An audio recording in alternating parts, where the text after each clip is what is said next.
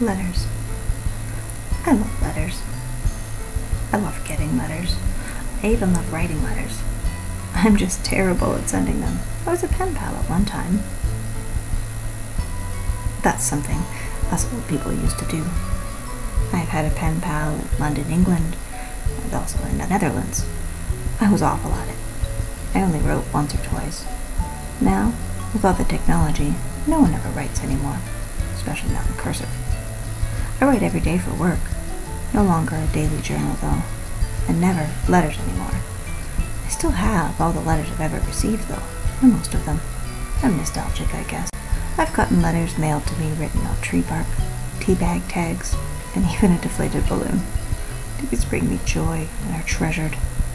I treasure people and relationships, and even if those relationships change, I still have a tangible piece of a snapshot of our lives.